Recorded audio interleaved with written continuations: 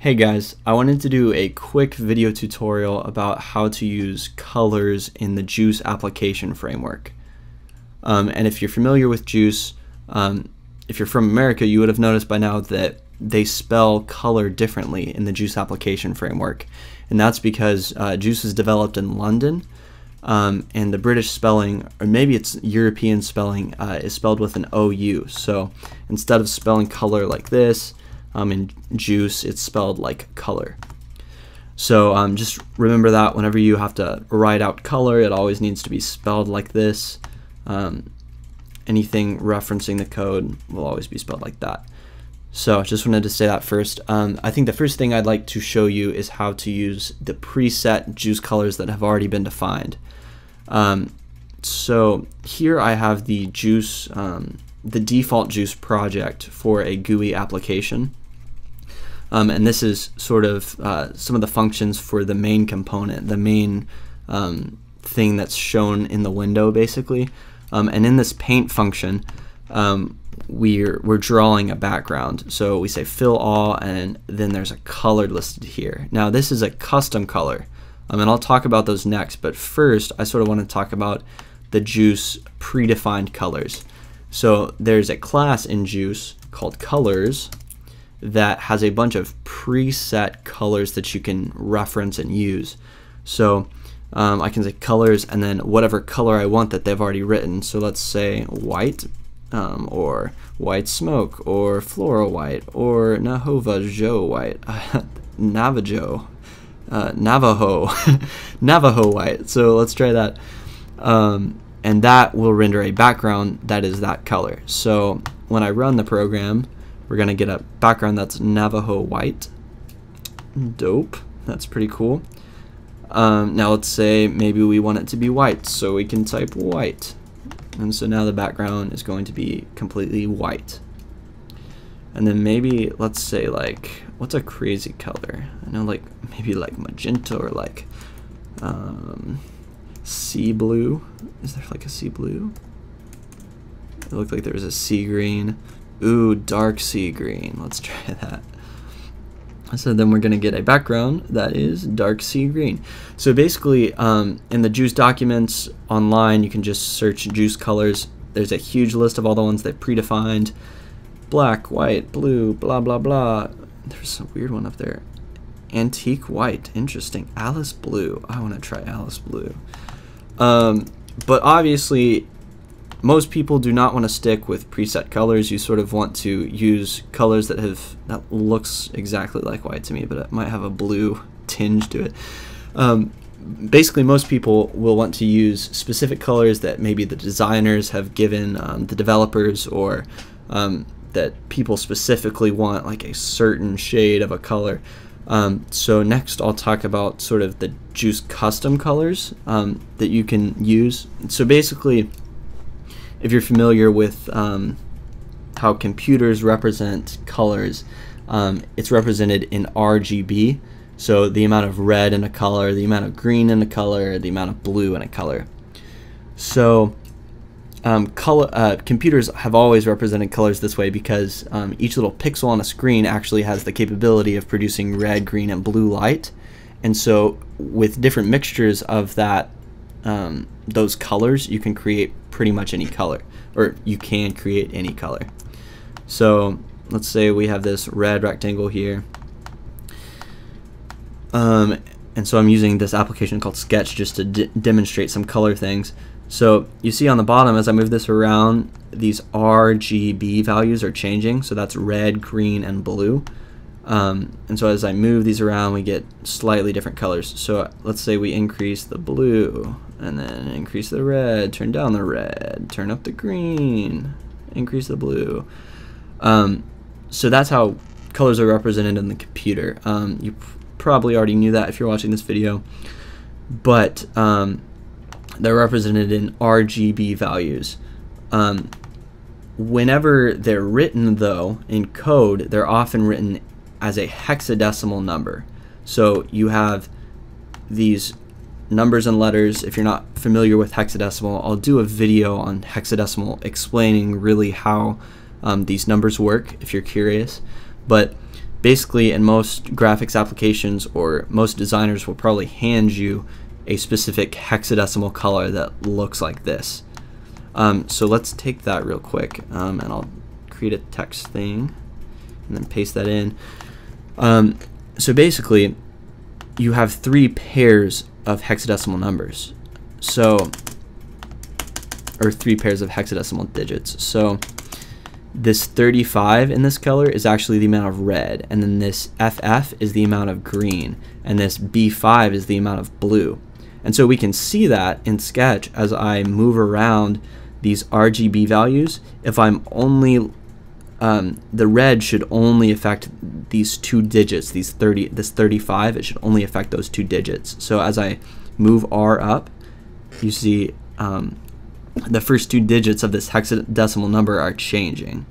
It only affects those 2. So R is those 2 digits, and then the same with the green. So I'm just sort of trying to select this so you can see it, but green up and down changes. And then finally B as you move that up and down. So the amount of red is represented by these first 2 digits, amount of green second 2, amount of blue last 2. So if you were handed a hexadecimal number, the question is, how do I get that into JUCE?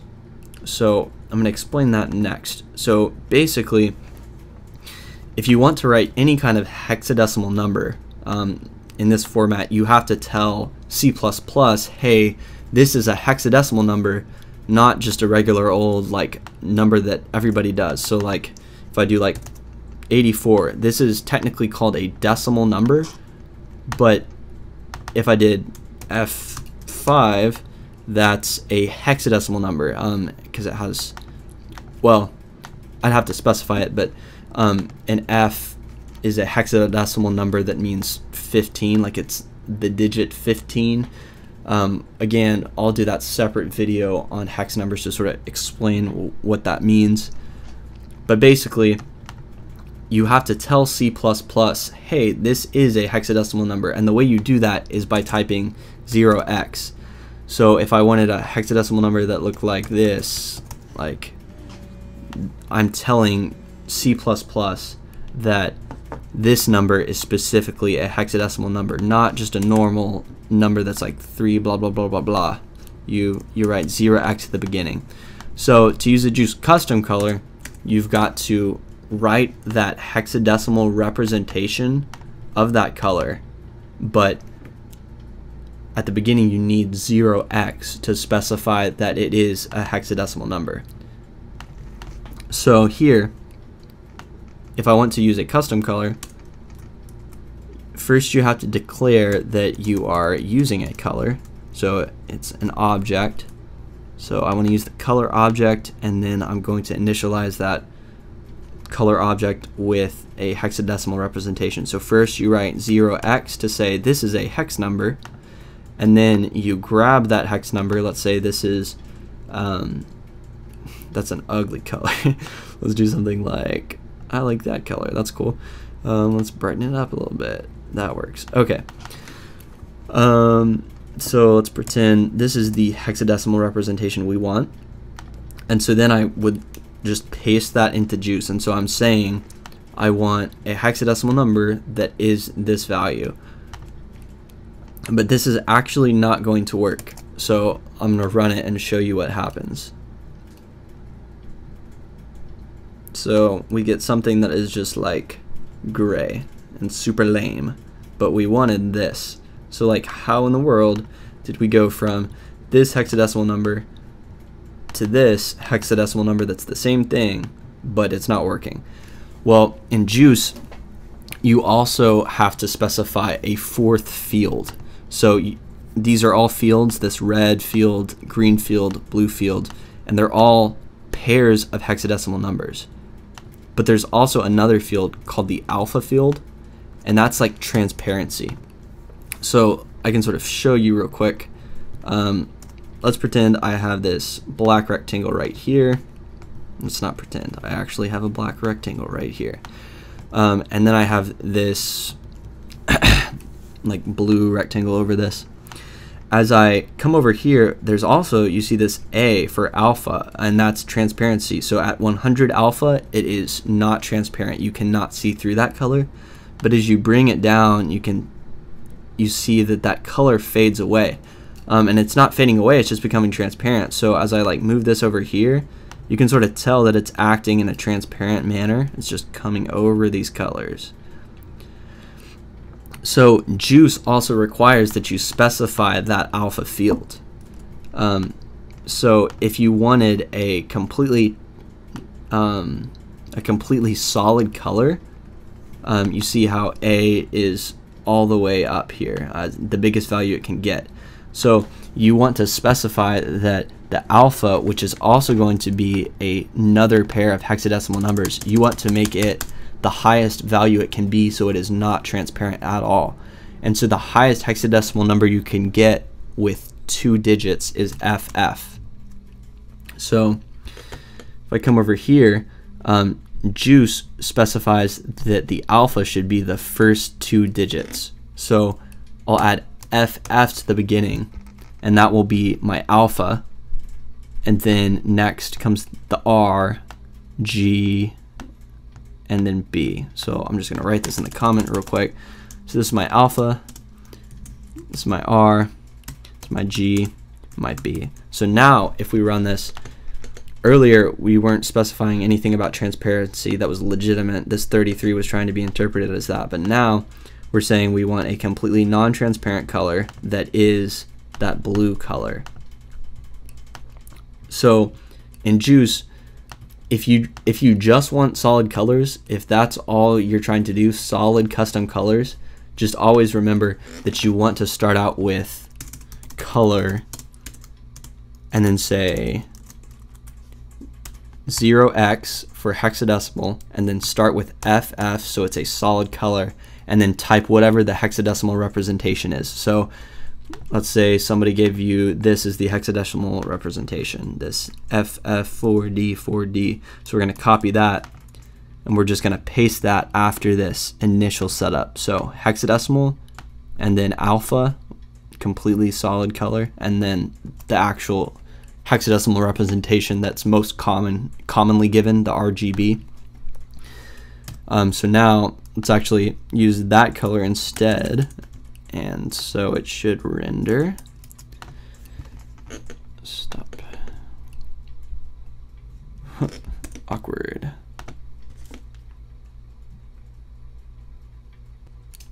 So now we got that color that we chose here. So if anybody ever hands you some hexadecimal numbers, or if you're trying to come up with custom colors yourself,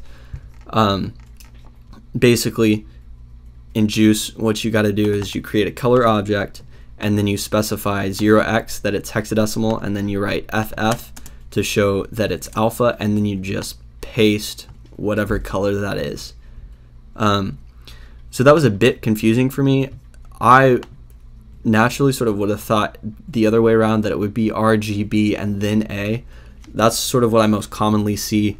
I came sort of from a CSS world, and in those coding situations, a lot of times the alpha was at the end. You do like RGBA format. So I've always sort of thought alpha would be the end, but then I randomly stumbled and figured out that that alpha is the first 2 digits at the beginning of a custom JUCE color.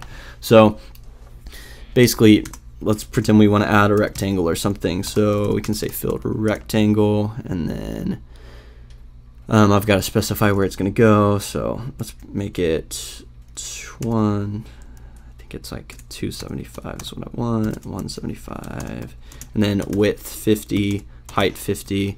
But we're going to set the color for this rectangle before we draw it. So we say set color, and so let's make this, let's make it a blue.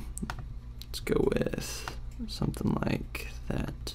Okay, so this is the color we want, so we're going to copy that, and then again we've declared a color object,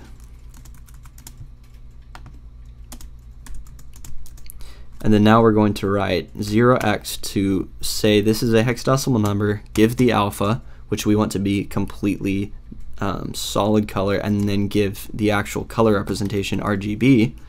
And so now we'll have a rectangle in the middle that's this blue color that we specified. So that is how colors work in JUCE. If that was confusing at all, definitely feel free to comment. I'll try to do another video on hexadecimal numbers, sort of to explain that a little more. It'll help your understanding with how the colors work in general. Hexadecimal numbers come up in different ways in computer science a lot. So I hope that was helpful. Thanks a lot.